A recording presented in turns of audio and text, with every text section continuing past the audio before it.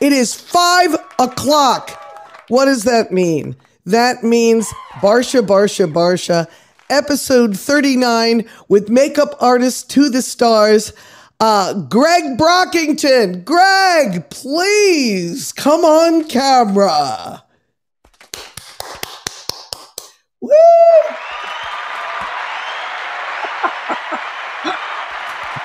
Greg, I have to tell you what I do. I do a song for all my guests. Are you ready for my song? I am. All right, here we go. Where do you go on Mondays when you want to have fun? Well, where can you go on Mondays when your day is done? Well, Fireside Chat is where it's at. Our guests are all the best. If you need a beauty expert, he's number one. So let's all have some rockin' fun with Greg Brockington. Help me in welcoming Greg Brockington. Ah, that's a mouthful, isn't it? Why aren't people clapping? React, everybody. It's down there. You can do clapping. Thank you. Thank you. There we go. Now that's what I call clapping and reacting. Yes. Now, that's it. That is it. Now we got a proper welcome for you, Greg. First of all, thank you. Let me give you the real welcome, which is he is a self-taught makeup artist, okay? He went to Parson's. We're going to be talking about it. And then, you know, you went through some design stuff, and then you had this turnaround where you started being a makeup artist. Self-taught, we're going to start there because that's insane.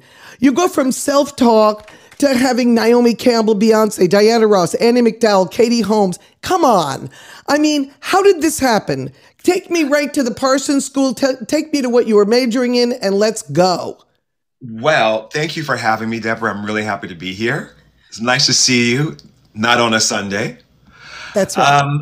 That's right. I am self-taught, which in a way doesn't mean that I didn't train in some way. I did go to art school. I went to Parsons. I was a fashion design major. I was a color theory minor. Color theory minor.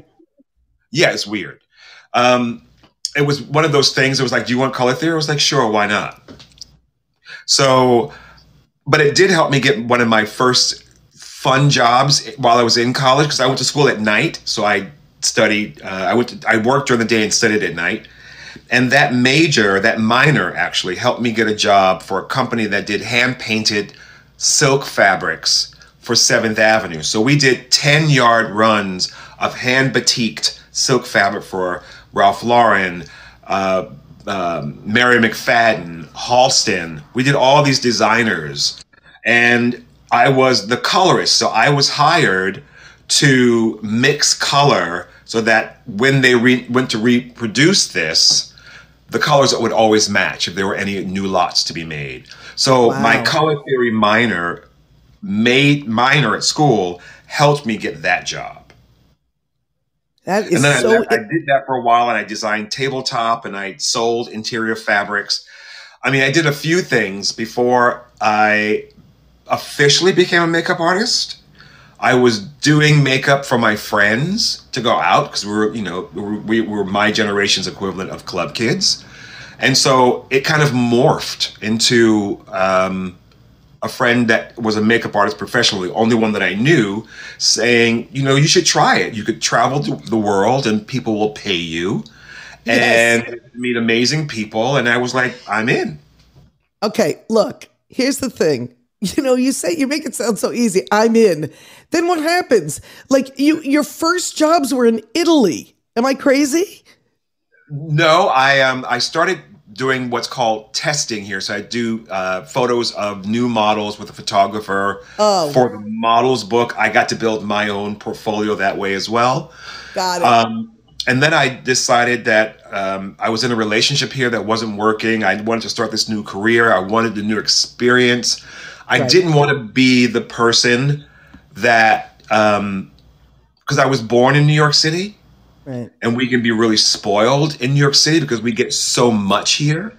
Yeah. I didn't want to be the person to grow old and think that I'd seen the world from my living room.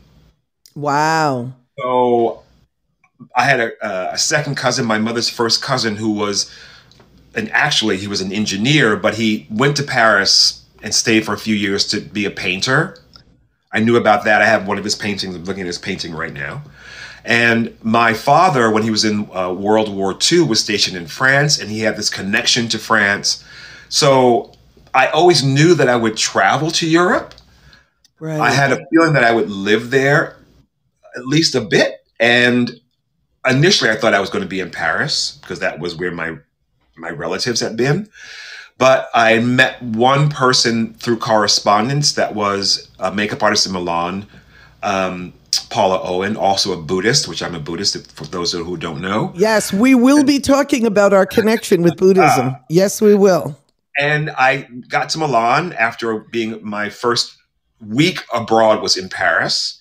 I spent all my money. I got screamed at by the Parisians. It was an awful experience. And I got on a night train with like 6 other guys in a compartment, which was already a culture shock because I was raised an only child. And I got to Milan, got to my hotel. I called this person who I only met through correspondence and said, hi, I'm here. And I was in her apartment the first night in Milan. I met her boyfriend who became her husband. I'm godfather for 2 children. She was like a fairy godmother for me. I love it. And that's the beginning of it, right? Yeah. I mean, those are, okay, look, I have to tell you that my themes for my show are LGBTQ. It's called On a Queer Day, one of my shows, as you know. Check. And the other one is the Broadway Buddhist, but you feel both. Check. You are both LGBTQ and you're a Buddhist. And I want to ask you, are you saying that your Buddhist practice came before this whole thing happened or during? Oh, before. Oh, I started practicing in 1983, and I left the country in 1987. Whoa! So this is something you were probably chanting for. I was chanting for that trip. It was supposed to be 3 months. Right. It turned into 8 years. Holy shit! I learned a second language. Mind you, I'd studied French in school badly, but at least I'd studied French in school. Yes. Parisians didn't want anything to do with it. They weren't having any of it. Okay, so, can I just talk about your own makeup today that you have on? Can we just hear a little reactions for Gregg's makeup? Thank you. Hello. Hopefully, hopefully if I'm lucky, no one even knew it was there. But it's there. Now, that's what I wanted to ask you about. And I'm going to show.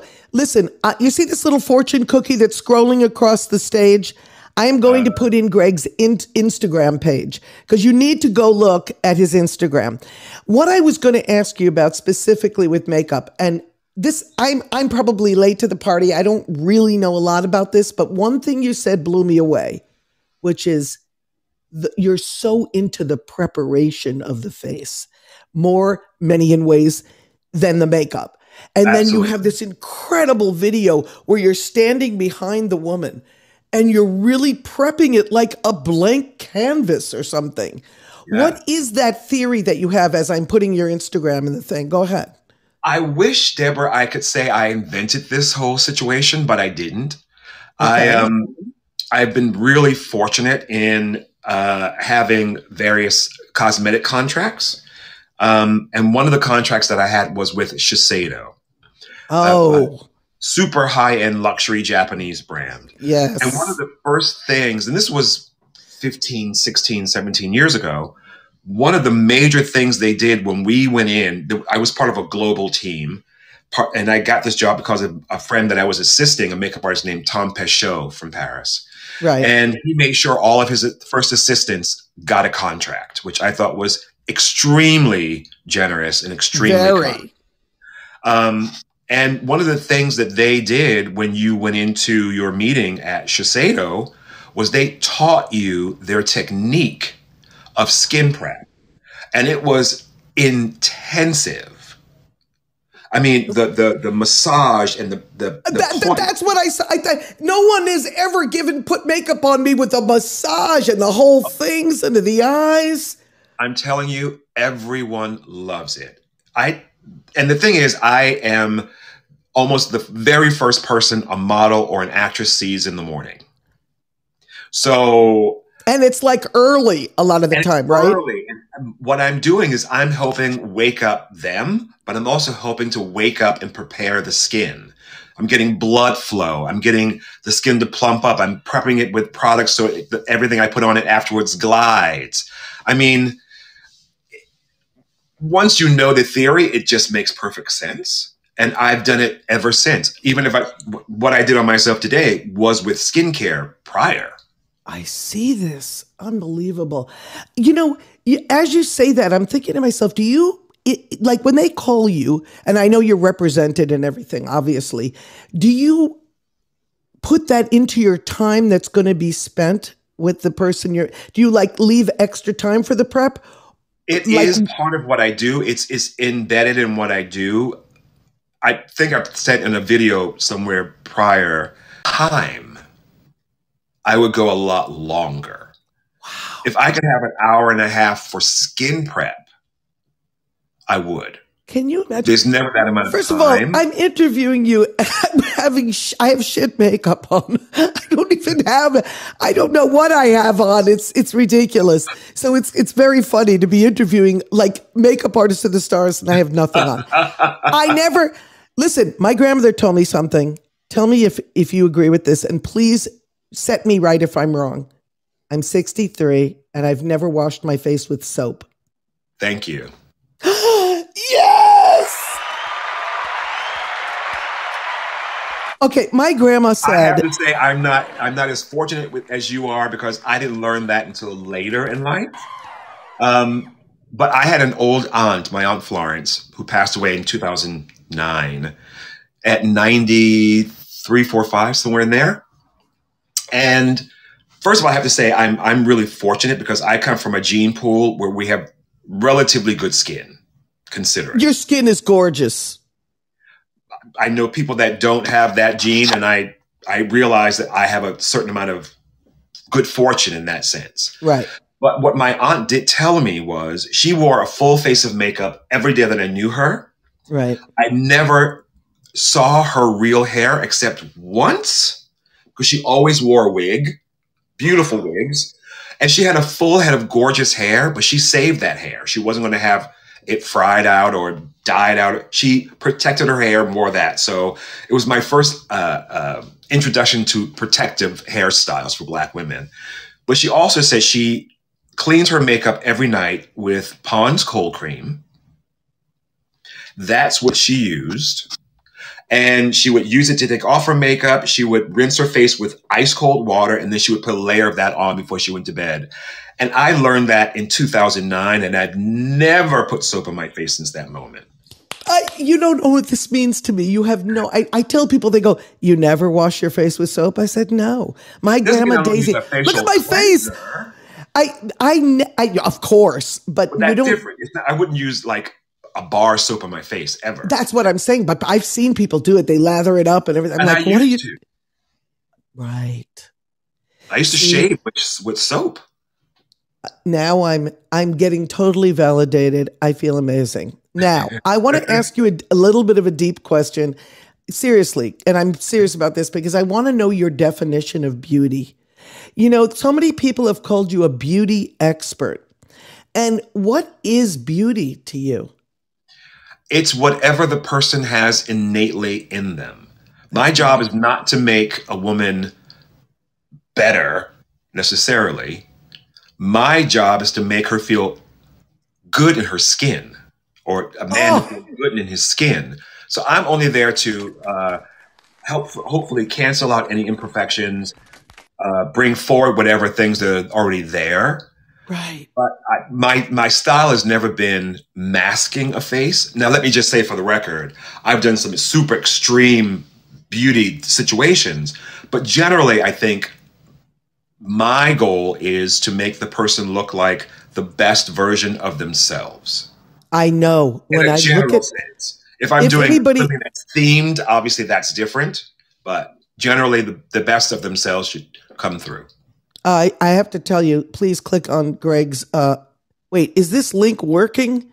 Please, because I don't know if it's working. I think I screwed up and I didn't put the word beauty next to Brockington, so I just fixed it. Beauty, or it won't go through. I just fixed it. Let's see if it's working now. I want to ask you something. You just gave me an idea when you were talking about. I have seen your makeup style. I know sometimes people ask you, do you ever get one of these famous people saying to you, listen, I want you to be my own private makeup guy? Do they ever say that to you? I mean, I've worked with people for periods of time. Okay. I've never been so exclusive. I've been, X, Y, or Z's personal makeup artist for any real length of time. And however, I know you don't want that. I've been really wanting to go on tour with someone. Oh, really? I've never done it, and I think I want to do that now. And it's totally selfish because I want to fly private. Because you want to fly private. I love it. Listen, Greg. I want It's so great. And can we please talk about the shirt you're wearing? I'm sorry. Oh my God, please. Let's talk about Please talk about the shirt you're wearing. This shirt is by a young man named Sean, Sean, Johnstone. Right.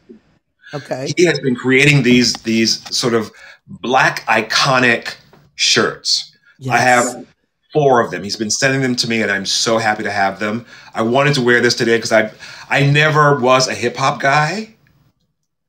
Now at almost 63, next 2 weeks from now. Oh my God, we're the same age. I can't believe it. Go ahead. On January 29th, I turned 63. I thought, let me embrace my inner hip hop guy. Yo, what's up? So that's good. Oh, that's this shirt. He did one of an image of like a 50s version of Sammy Davis Jr., a beautiful version of like Tina Turner in concert, one with like the boss, Diana Ross face. And there's another one coming, I believe, that has like the iconic James Brown. So please go to his page on Instagram, Sean Johnstone, and put some love on this young man because he's doing a great job. I love that you just promoted someone. Thank you. That is so amazing. That brings the Buddhist practice into mind. I'll promote water if it's worth it. We both know each other through our Buddhist practice. Yes. And do you credit your practice with like kind of your purpose, like your purpose in your life? Like I read an article about you through every single day of what I do. I want to tell you, I read this quote that you said, and it kind of inspired my practice. You said, my Buddhist practice of chanting has taught me indestructible happiness in all aspects of my life, no matter what I'm going through. And my purpose is to be happy and bring that into every environment. The thing about it is, how do you define happiness? That's such a overused word. What do you mean by that? It's such an amorphous word. Everyone has their own version of it. People, me included, generally tend to think happy is like happy. Exactly. Which it can be as well. And that's valid and true as well. But I remember when I first started to practice and I was learning about myself in this practice, one of the things I got told as a young man in a Buddhist practice was, we do this to build indestructible happiness, which was a term I'd never heard of before. Yeah. And what I came to understand with that term is there is happiness there can be happiness in every situation. And I'll give you an example. When I first got to Italy, I was living in an apartment with a then boyfriend, and we had some other friends that were also Buddhist. Obviously, I was a Buddhist when I was living in Italy. Right. And one of the guys was a gay couple, Tim and Pietro. Tim was American, Pietro was Italian. Mm-hmm. And they were both having really hard health issues at the time. It was the height of the AIDS epidemic, and they were being battered, these two men. And so I had them come to my apartment often in the mornings, and we would chant together. And I was going through my own stuff with like not working and not making money and being scared about my career. But I knew that my practice would always guide me through my ups and my downs. There's a quote that I just heard from a young man as an actor, Jeremy Pope.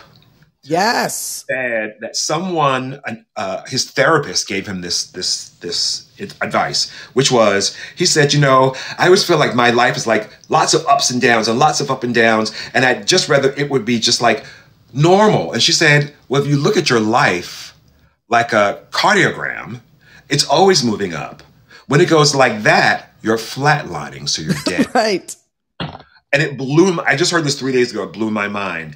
But going back to Pietro and Tim, no matter what was going on in my life, I was always thinking about the best possible outcomes. And I've always been an optimist. And so I would greet these guys at the door and I'd be like, good morning, how are you? Let's do this. And Tim said to me one day, like, how do you do it? How are you always so cheerful? And I said, that's why we practice. Yeah. To see some sort of joy in whatever adversities we come across. And I know you've had some hard working situations. And the other concept of Buddhism is that we take responsibility for all of it in our environment. Not half of it. We don't ask people. I don't always want to. Right. But I've learned to.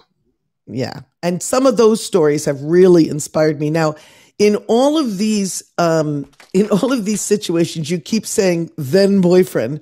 But one of the things that I find so interesting about you, and I will get back to your career in a minute, but I happen to know do you call him your partner or your husband or what?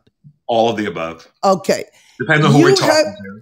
I am now going to say something to everyone in this audience. Get ready. Gregg Brockington has been with this person for 28 years and they don't live together.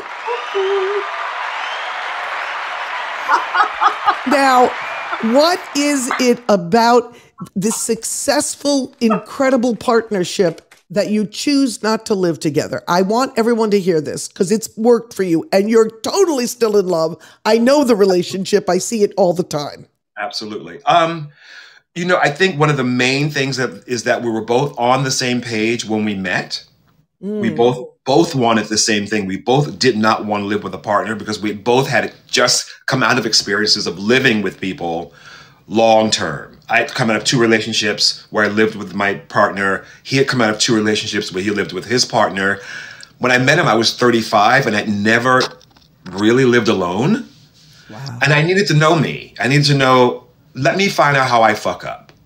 Yeah. He needed to find the same and figure out himself too. And so we were both on the same page with that.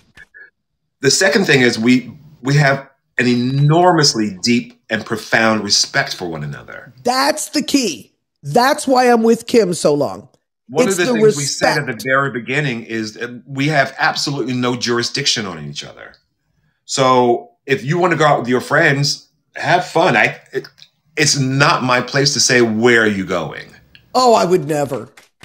Doesn't mean we don't talk about it. He knows exactly where I've gone. I know exactly but there's none of that sort of like, I didn't want to emulate a heteronormal sort of idea of a relationship.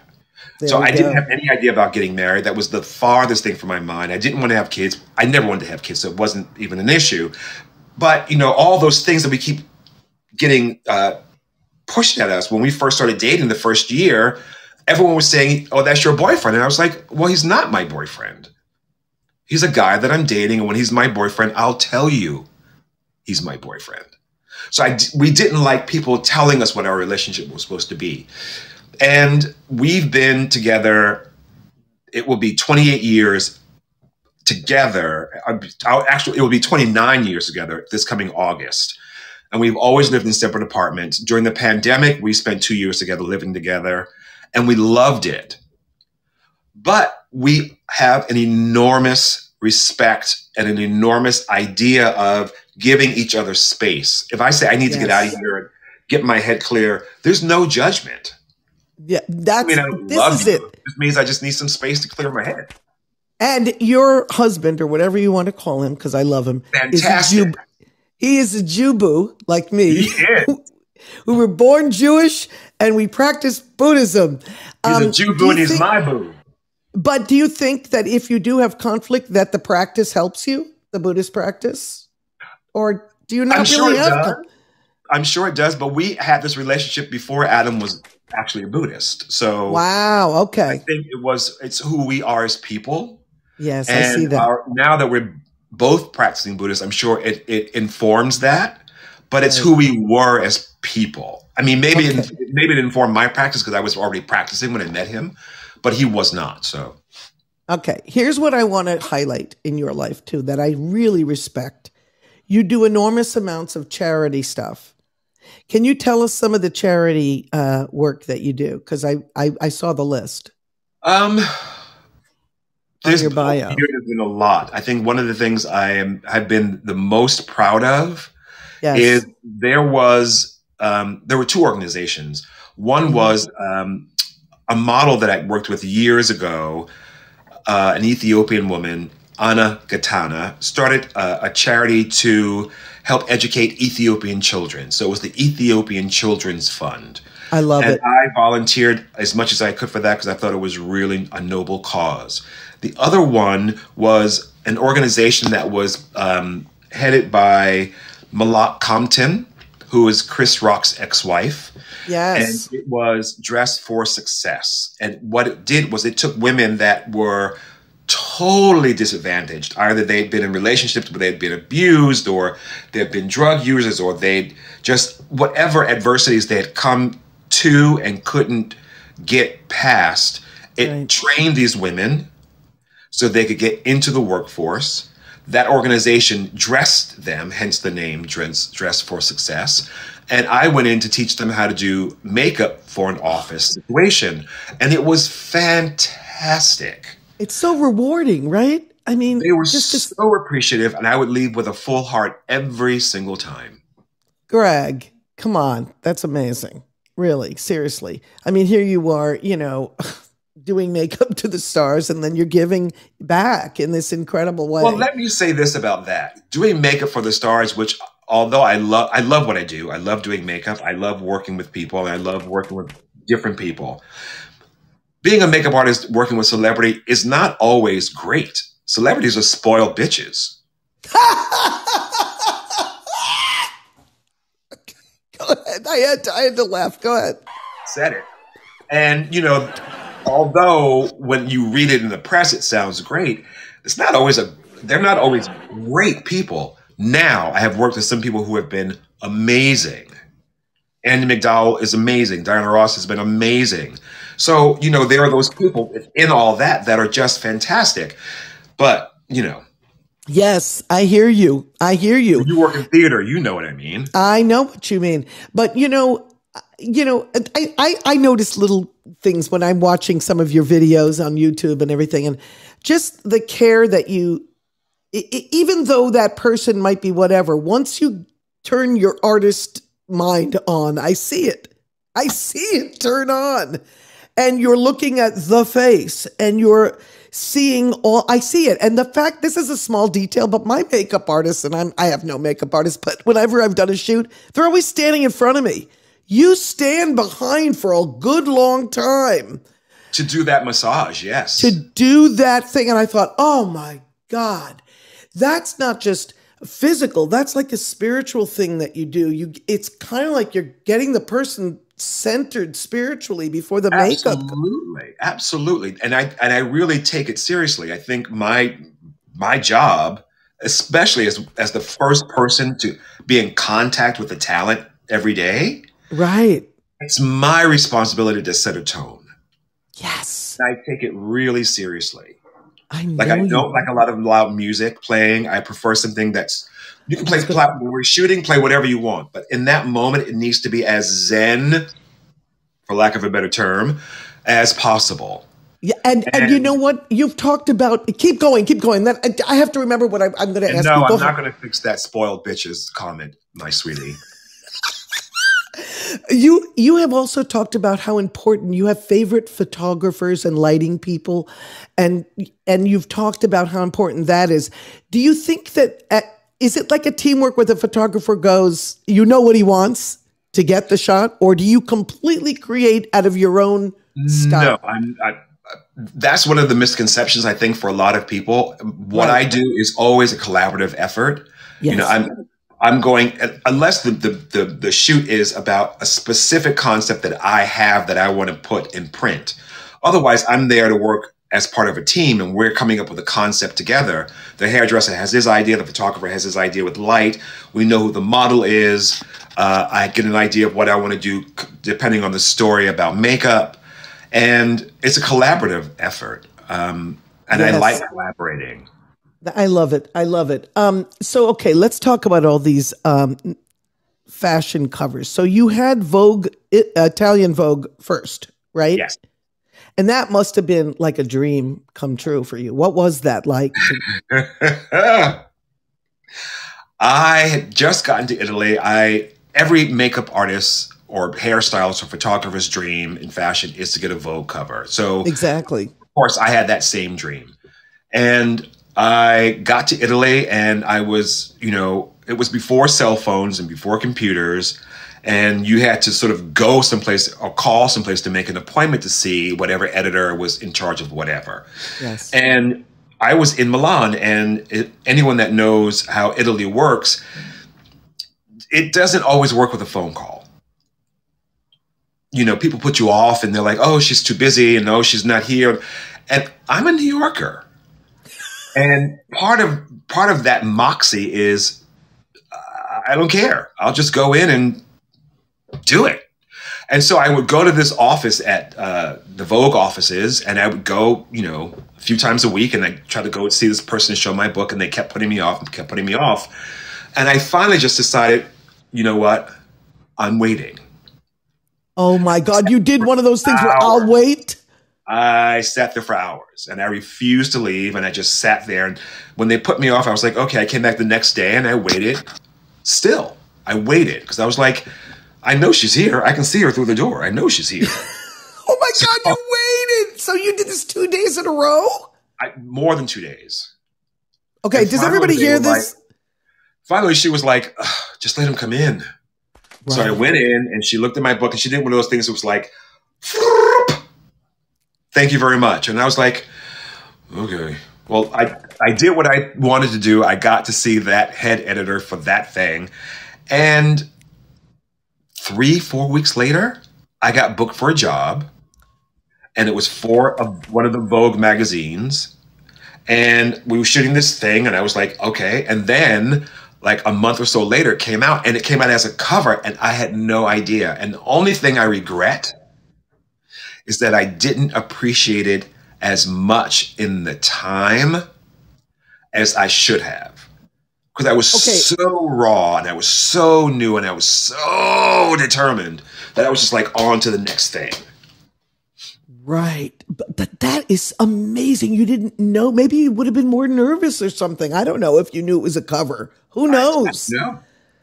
It was with a fantastic photographer who I like was a big deal. And I got there and I was like, oh, wow, I'm with this guy. Oh, my God. Remember, my call sheet came by a fax. That's how long ago this was. Oh, my God. Oh, my God. It's unbelievable. It's amazing. I have to ask you about, you know, so there you are. Now you're in Italy. You have a Vogue cover. So now what happens from there? And what about these other magazines? How did you get Elle? How did you get Essence? The Essence one with Diana Ross and was it Tracy Ellis? With her daughter, Tracy, yeah. I got that job because I did a job with Tracy when she was on the program Girlfriends. They were Essence was doing a fashion story with those ladies as the models. And I wound up meeting Tracy on that job, and we got along really well. I did her makeup a few times. And when this cover came up, she decided that I would be a good fit for her mother. I think because I was calm and that kind of thing. And I was not nervous when I got the job. I was excited to have the job. Yes. doing this at this point, maybe 10, 12 years, maybe a little bit more. I was really happy to have gotten the job, and I did everything I could do. I had every single eyelash in creation because I didn't want there to be like, there was that one eyelash she needed and I didn't have it. Right. So I had a table, a folding dining table sort of situation that only had eyelashes on it. Oh my God.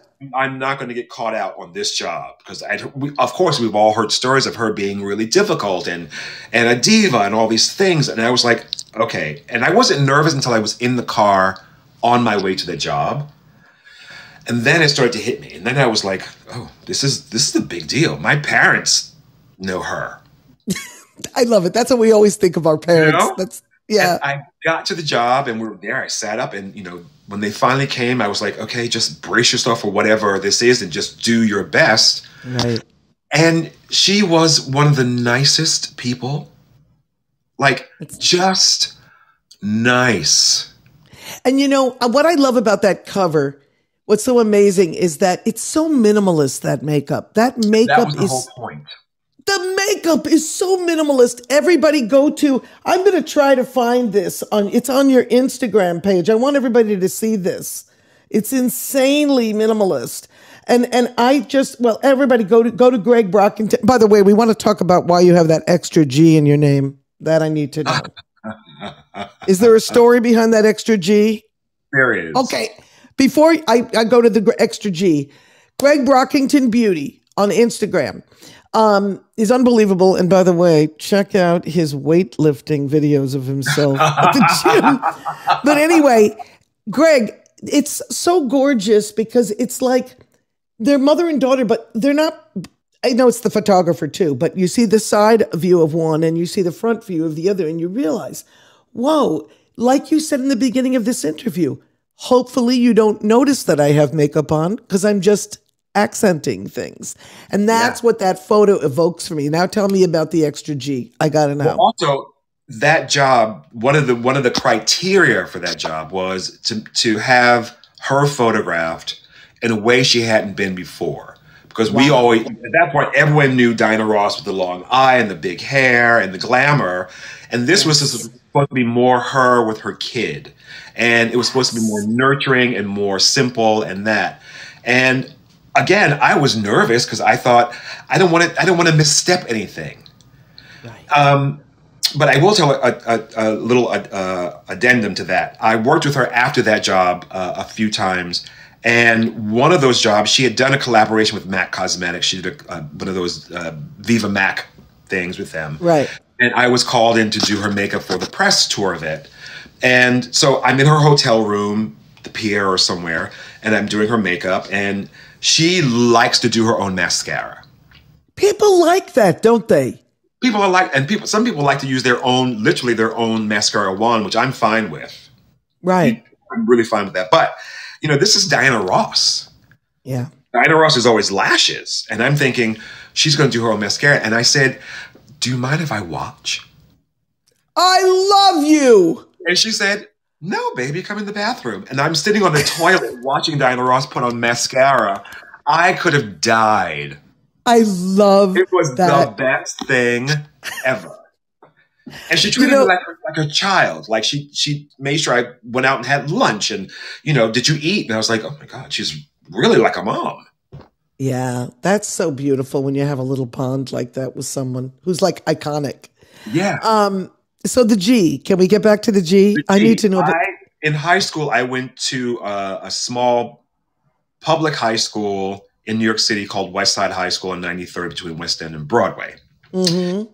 It was an alternative kind of high school. We sat in circles. We called teachers by their first names. We chose our own classes. We didn't have to do this. It was that kind of thing. We smoked in class. This is the 70s. Whoa. The 70s. Public school. Okay. But I was in class and there were 5 Greggorys. And we were all friendly. And it'd be like, Greg 1, Greg 2. And I was like, you know what? Let me just put an extra G in this Gregory. I love it. my passport, all my legal papers have that extra G. You know, look, Barbara took away the A. You added a G. That's what happened. Yeah. I love it. So now I saw the most recent thing. I don't know how recent it was, but I saw a Parker Posey shoot you did, right? Yes. Yeah. I love Parker Posey. Oh, fantastic. But the other thing that I want to say is, can I ask a question about race and makeup? Because to me, it's, you know, it's really, people are clapping. It's really interesting, you know, because I saw one picture of you on Instagram where like you had all the colors on your hand. You know how, to me, that's like a painter or some sort of an artist that, your palette, right. So is there a different way to prepare for a white person and a black person? I mean, I know that sounds crazy, but I'm asking. No, the skin prep is the same. I mean, and each skin prep is tailored to the skin type. I mean, if someone has really dry skin, obviously I'm trying to make it less dry. If they have oily skin, I'm trying to take some of the oils down. Is that a stupid question I just asked? No. The prep is the same. I think what a lot of makeup artists don't do is make sure that they have colors in their kit for everyone. Right. If you're a makeup artist and you get to a job and there are 4 different models with 4 very different skin tones. Yes. And you're not prepared, I don't know how professional you are. Right. You have to be especially nowadays when there's so many more color options and formulas out. It's almost negligent not to go in and be prepared. And I you know, still a lot of black models that have gone to jobs and said the person that was hired to do their makeup literally last year didn't have the colors for them. And I find that offensive. Yeah. I mean, I hope it wasn't offensive that I only put it in a binary of black and white. That's not No. I mean, that's the most sort of the spectrum obvious there. Thing. But also I wanted to do it in terms of gender now, because as you showed up as a self-identified male with makeup on, and now we have a lot of people identifying gender-wise differently. You know, I find it very interesting that identity is coming to the forefront now, and people are choosing. I'm just using a family member. I'm not going to mention who they are, but now that they've transitioned in one way, they're actually wearing more makeup than they did before. And so, which is really interesting to me, that people are feeling free to what we'd call, quote unquote, cross-dressing, you know, and you gender know, is so. I think that the whole idea of gendering makeup in itself has shifted. Yes, that's what I'm trying to get at, and I'm saying it poorly. So many cosmetic lines now are doing their advertisements, including men, for their makeup lines. I think men are way more interested in certain kinds of makeup for themselves. Yes. I have on makeup because I'm on video. Do I wear makeup in the street normally? No, because it's not necessary. If I wanted to, would I? Absolutely. I love it. I love it. Now, I just want to ask, I want to go back. We're almost done. Anybody who'd like to come up, please, you know, just look at the chat. There's a little plus there. You can ask to come up and I will bring you to video. If there's anybody that wants to come up, you can look at your 2 little white lines down there and you can ask to come up and ask Greg a question. You don't have to be on video. You can just while you do that, I'm gonna get my plug. Your plug? Yeah, because your phone is running out. Okay. So we have 15 minutes left. So really, seriously, if anybody wants to ask a question, that would be great. I do want to ask you about one thing that I thought about after you were talking a little bit, which is that, you know, you're talking about your husband or your partner, and I realized something. He's a Gestalt therapist. Yes. So like, yes. I was like, because I remember somebody, I mean, Gestalt, that's heavy. I mean, you got to go there. Right? I don't know if that's how he would describe it, but because he's so gentle. I love him so much. Okay. But anyway, why I asked that is like, here you are, you have two different careers. You Yes. get along fantastic. You don't live together. You both practice the same kind of Buddhism. You're very out. You've always been out. Have you both always been out in your career? Like always? I've been out since I was 14. I love it. And I think Adam, 16, maybe? So, okay, so it was different back then. You and I are the same age. Yes. You're an only child. You come out. I'm not an only. Adam's responding to me on thing. Yes, 16 he came out. Adam's watching. Hi, Adam. So was it different back then, especially, we're older. So I think it was different. And I was thinking about this earlier. I have been really fortunate. Yes. I came out at 14, so that was 1974. Okay. My parents both had, my father's best friend growing up was a gay man. He's actually my godfather. My mom's first cousin, who's the painter who went to Paris, was a gay man. They got along splendidly. So both my parents had gay examples before I came out. Wow. Yeah, that's so it wasn't like I was such a novelty to them. They had people they loved.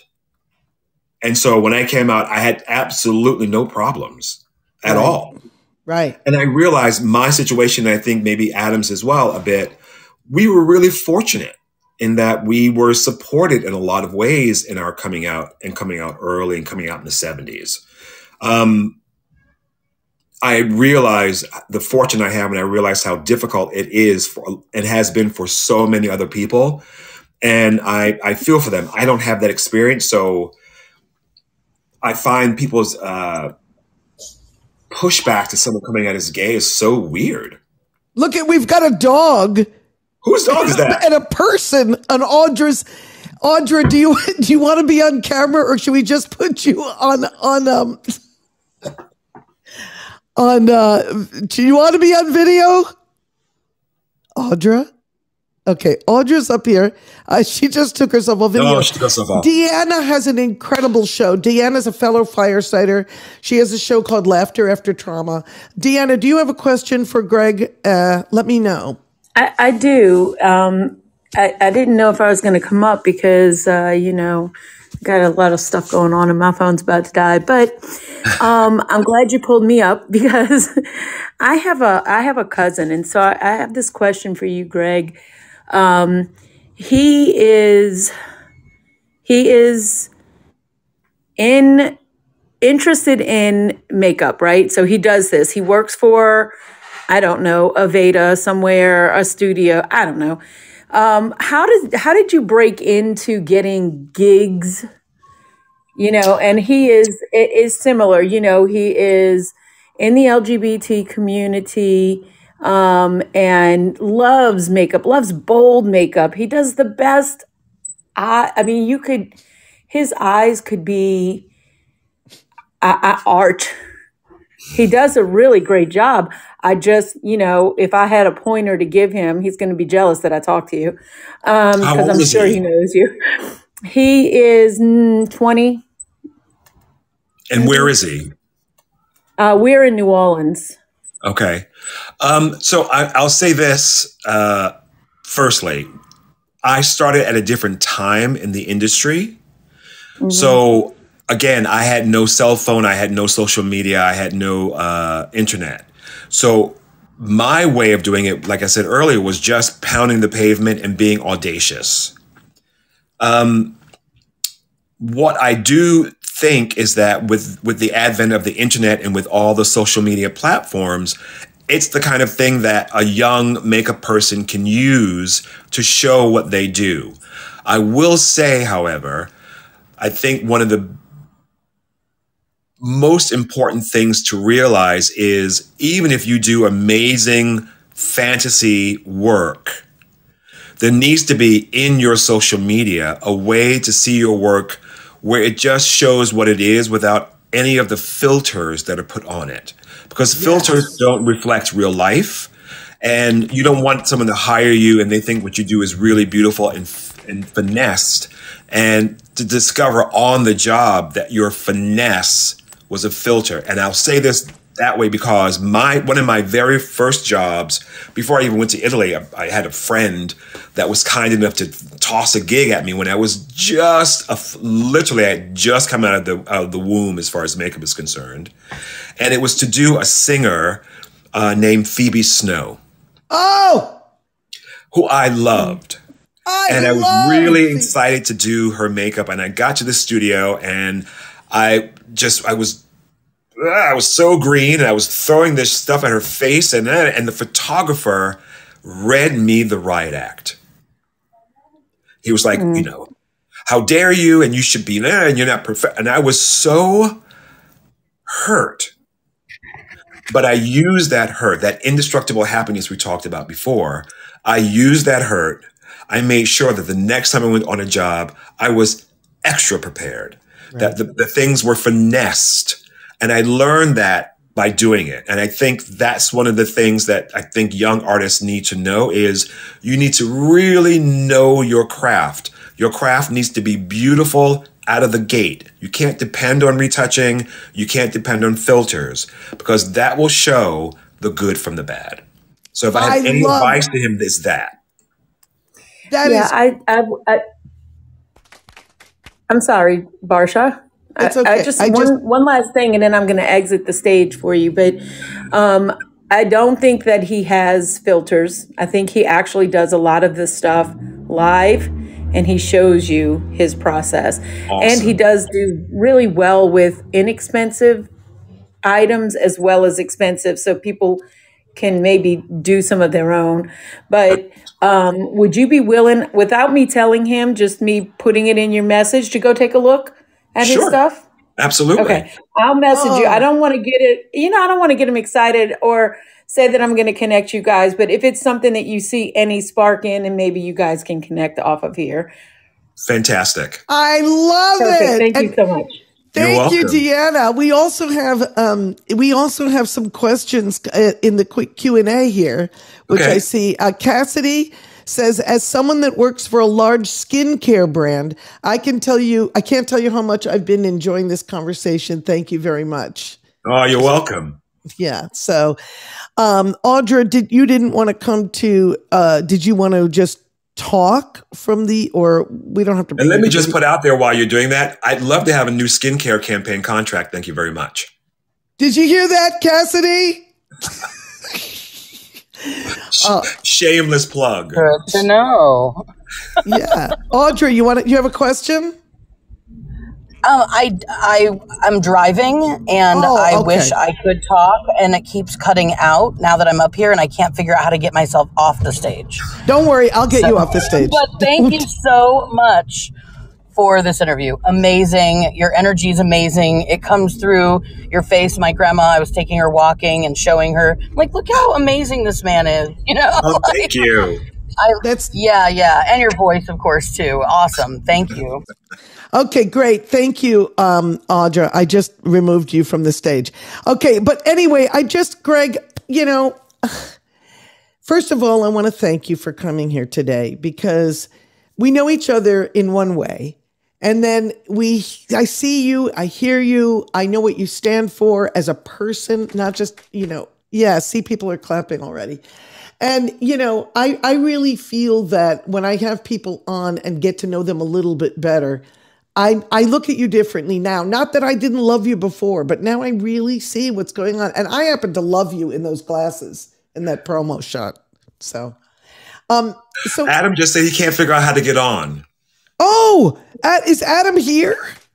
Yes. Wait a minute. Is your husband here? I don't see him down there. Is he? Oh my God. Is he on the app or is he on the browser? What are you on, sweetheart? The app or the browser?